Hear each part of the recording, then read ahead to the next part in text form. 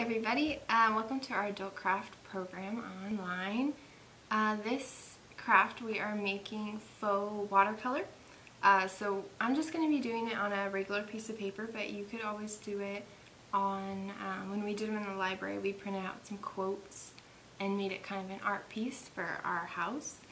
You could do it on anything, even just like a little portion of something, anything you like. So this one's just a technique, and you can use it however you like. It's really simple.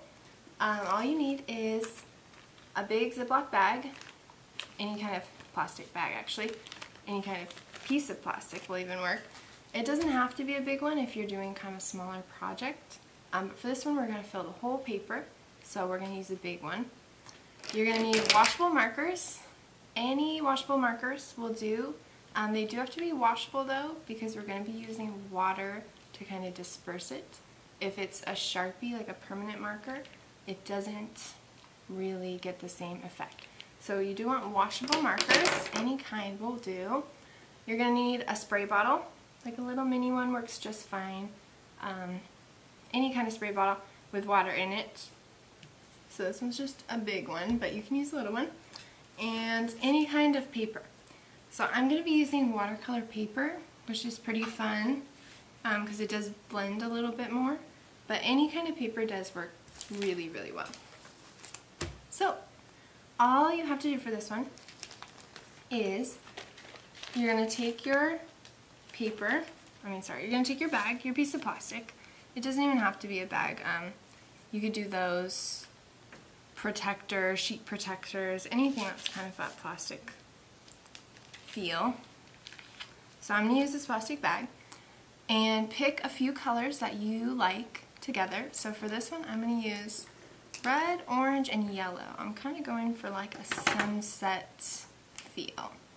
So I'm going to be using red, orange, and yellow. And all you want to do is just kind of color your bag.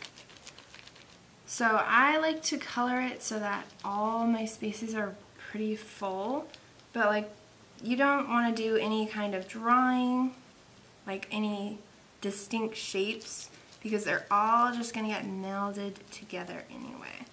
So what you want to do is you just want to do some colors. Get all those colors in there. I don't really leave any space, so I go kind of right up to the edge. But any way you like to do it, you can leave space, but it's just going to be more white space on your paper. So it's up to you. So I'm just adding my color in, filling all my spaces up. You can see that they're already kind of separating. That's okay. And add some yellow. And pick colors that you like together and that you wouldn't mind if they kind of mixed, because they will end up mixing usually. Just because with that water they're gonna spread into each other, which is the effect of the watercolor, so that's what we want. But just make sure you're making good color choices. Try not to overlap them if you can. I know it's hard to see sometimes, so you can overlap, but try to just fill all the spaces with different colors. So let me pick it up for you so you can kind of see. So I don't know if you can tell, but I have all the colors in there. Alright, so before I get to my next step, I'm going to get out my piece of paper. I'm just going to put it flat on the table. I got newspapers out. I mean, they are washable markers, so they'll wash down really easy. But just for easy cleanup, I got some newspapers out for the base. Alright, and here's where you create your artwork. So you're going to have your bag. It doesn't even matter if you leave your bag for a while. If the markers dry out, that's totally fine, because we're actually going to put our water on it in little squirts, so it'll just get re-wet anyway. Don't put tons of water, because that'll just wash out all the color. So what you want to do is just do little bits of water to get it kind of mixing together, making a cool technique. Alright, so once you have your water on there, you got all the water on, you want your white sheet, any kind of paper, right next to it so that you can just take it and you're just going to flip it right over onto there. So, this is my favorite part. You get to kind of see it come through. You want to squish it down. So you can get all that color in there. Squish that down there. If it seems like it's not wet enough or you need some more color, you can go back on this one. This one is not set in stone. Very artistic, up to you. If you like it, you can leave it. If you don't, add some more. So let's see how mine turns out. I like it. I think it's very cool. So you can see I probably had a little bit more water in this top or center part because it really melded together more. But I actually kind of like this splatter look up here. So that one I probably had some drier spots, a little bit less water, because you can kind of see the strokes a little bit more. But yeah, you can see that the red really turned pretty pink.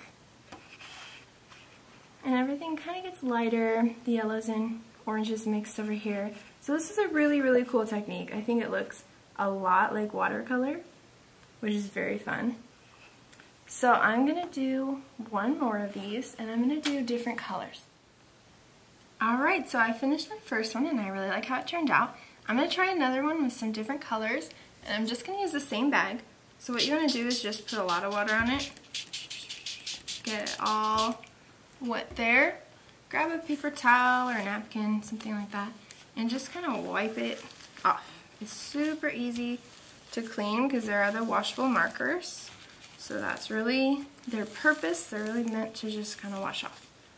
So get it all clean and dry again.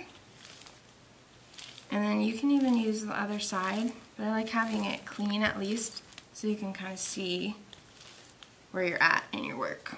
So I am going to use the other, well, yeah, I'll probably use just this side again. So make sure it's nice and dry. And then you want to pick your new colors, or you can do the same colors if you like those a lot. This time I'm going to try purple, green, and blue. So I think that'll be a cool combination.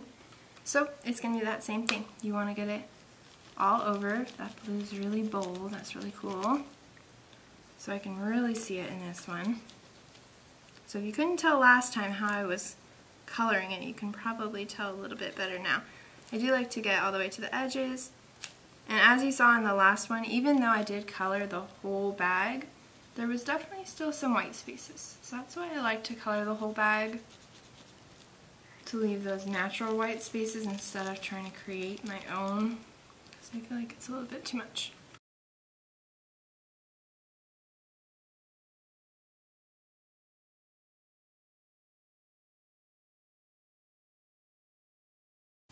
Alright, so I got my whole bag filled again. So you can let it dry if you want, but you definitely don't have to. You do it right away. Get out your paper, any kind of paper works, and spray your water on. So this time I liked that middle effect I had last time, so I'm going to spray a little bit more water than I did last time. Just don't get too crazy because you don't want to lose all your color. Because as we saw when we were cleaning it, it does really wash away pretty easily. Alright, so this one I can actually see that it's very wet. So when I'm flipping it, I'm going to have to be a little bit more careful.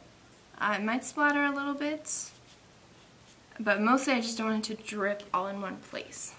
So when I get it, I'm just going to get it right up to the edge. I'm just going to flip it really quick. Alright.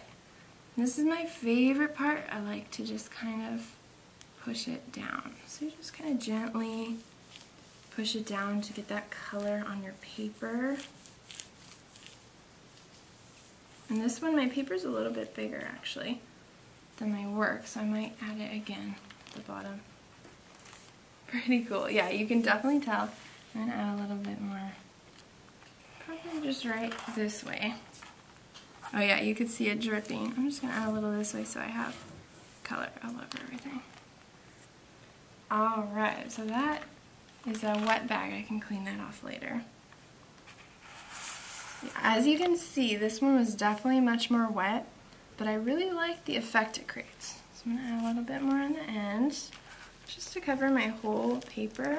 if you're using a regular standard size paper, a big gallon size bag should be just the right size for you. So yeah, you can see kind of the water drippy here. If you want to hold it so it kind of drips down, that works. Don't worry about it being not flat right now. It kind of sticks up as it's drying, but when it dries, it should flatten out. So don't worry too much about it. Alright, though, there's our two products. So you can see this and this one here are very wet, so the more water you put on, kind of the more melded they really get. And then this up here where you can kind of see a little bit more of the actual strokes of the marker, that's where it's a little bit drier.